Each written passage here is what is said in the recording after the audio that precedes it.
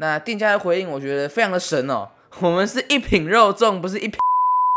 确实啦 ，OK， 不然的话你要吃油饭吗？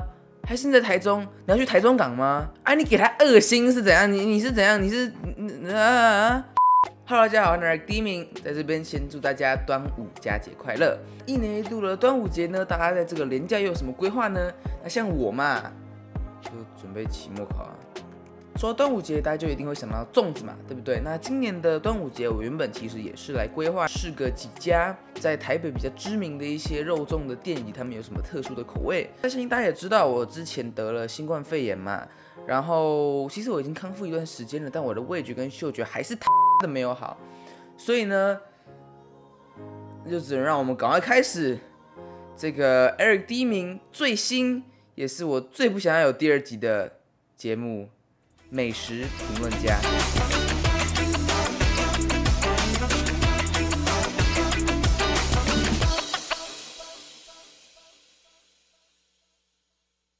今天这期节目我总共挑选了在全台湾范围总共6家的肉粽店哦。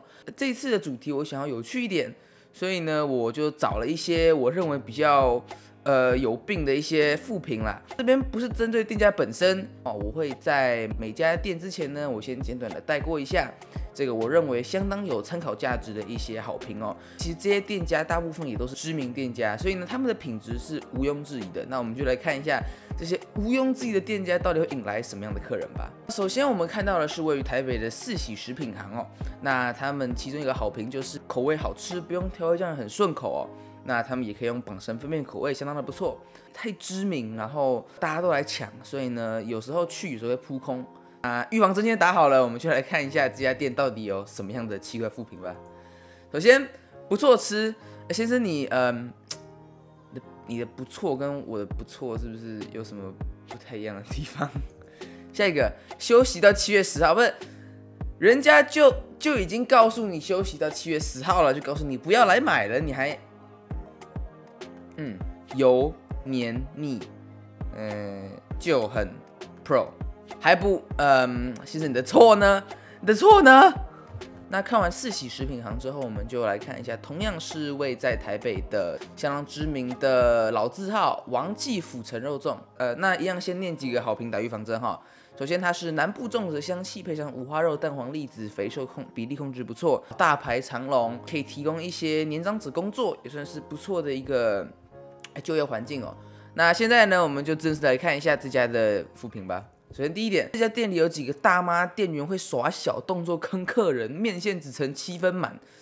这我觉得比较有可能应该是他那个碗，就你放太满会洒出来嘛，对不对？利用客人匆忙故意少钱给你，这是特例吧？难不成你怎样每天去吃那家店呐？你跟那个铃芽之旅刷500多次那个大神一样，是不是？第2句的重点，旁边写着需花生粉，请告知人员的牌子。OK， 大家注意这个点。那我们来看下一则。买了8颗菜粽，竟然都没有附上花生粉。先生，你的眼睛在哪？谁乱检举我违规停车？真没水准！吃的晚餐也被检举。你知道，其实违规停车好像跟这个店家没什么关系啊，而且就真的不能停车啊。是谁没水准啊？餐厅放新闻台，而且又是 TVBS， 好像已经出现很多次了哈，影响食欲。这个吗 ？OK， 只能看 TVBS 统派的劣质肉粽店，好，这个就政治因素嘛哈。所以你们到底跟 TVBS 有什么仇？肚子极饿，吃过会饱，你就饱了，你还打1颗星，对不对？那我们现在看到的是刘家肉粽士林店，它原本是在新北市的一个非常有名的肉粽店，那来台北这边开。那我们一样先来念几个好评哦。首先它是士林平日的排队美食哦，那到端午节前夕大排长龙，这个是基本上一定的哈。在之前做的防疫也是非常的优质哈。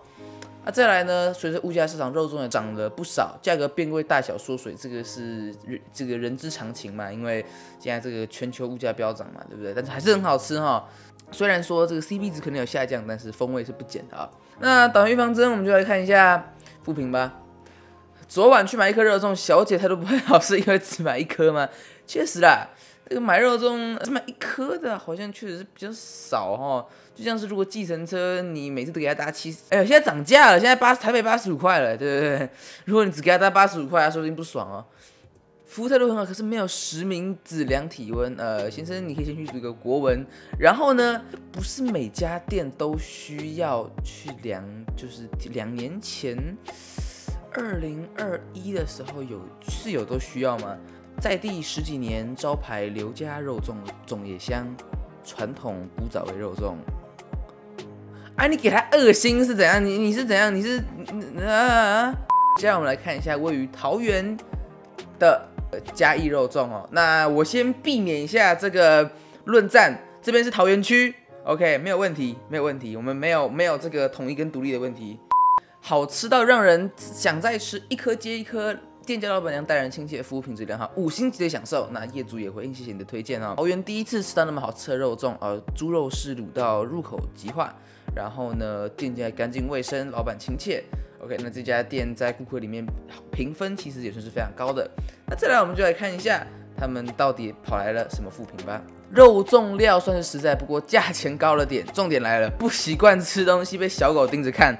看来就是这家店可能有养个小狗啊之类的，价格不美丽，味道是可以，清洁也挺，餐点送上来发现挺优惠的，点猪毛送粽子，卤蚂蚁还有送豆腐，佛心来着。那这个就就是说它可能有一些掺杂一些杂物进去啊，不过这个写法也是蛮好笑的啊。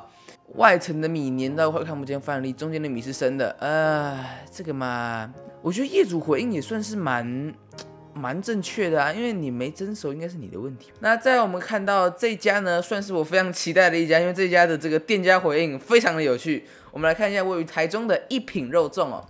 来台中住了这么多年，一品肉粽是最符合高雄人口的肉粽，那它应该就属于这个南部粽啦，对不对？那就不用担心会吃到油饭或什么的。它完全没有肥肉，一点点都没有，这个真的是很佛心的，因为大部分店家还是会掺杂一点肥肉啦。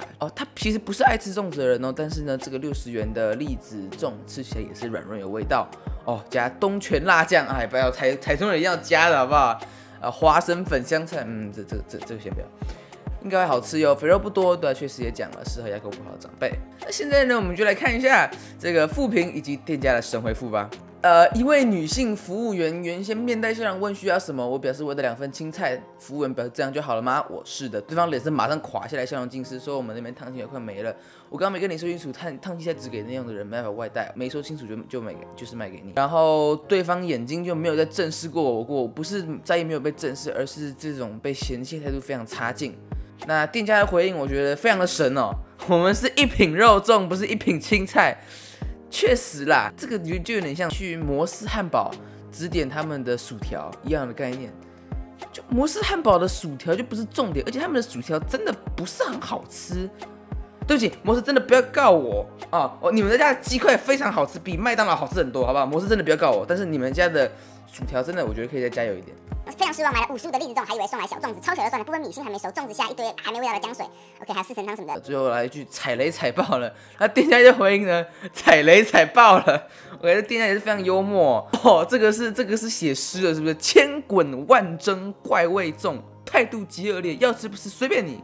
那这个软烂吃不到米粒，口感不佳，吃的还是栗子小肉粽，很小一个还差一点吃不完，若不是肚子饿，大概只会吃1口。那业主回应南部粽是水煮本身米心较软哦，确实啦 ，OK， 不然的话你要吃油饭吗？还是你在台中，你要去台中港吗？普普通通，业主回应嘻嘻呢，谢谢你。南部粽，谢谢你的到访，我们是南部粽没有错，如果不合你的口味，不好意思了。就来2颗星，我说实在啦，你真的要不你去吃油饭，好不好？要不然你就去台中港，就这2个选择 ，OK？ 不然的话，你就只能吃软软烂烂黏黏的南部粽，然后打2颗星。看来台湾人真的跟粽子的店家非常有仇呢。好了，那今天的影片就到这边，如果喜欢的话，记得按个赞、订阅、开启旁边的小铃铛，留言代表这支影片分享出去。对了，晚上之前我记得有观众要我这个念快一点，念不清楚一点，是不是？那重念一遍好了。我喜欢的话，那最后祝大家端午佳节快乐！我们下期再见，拜拜。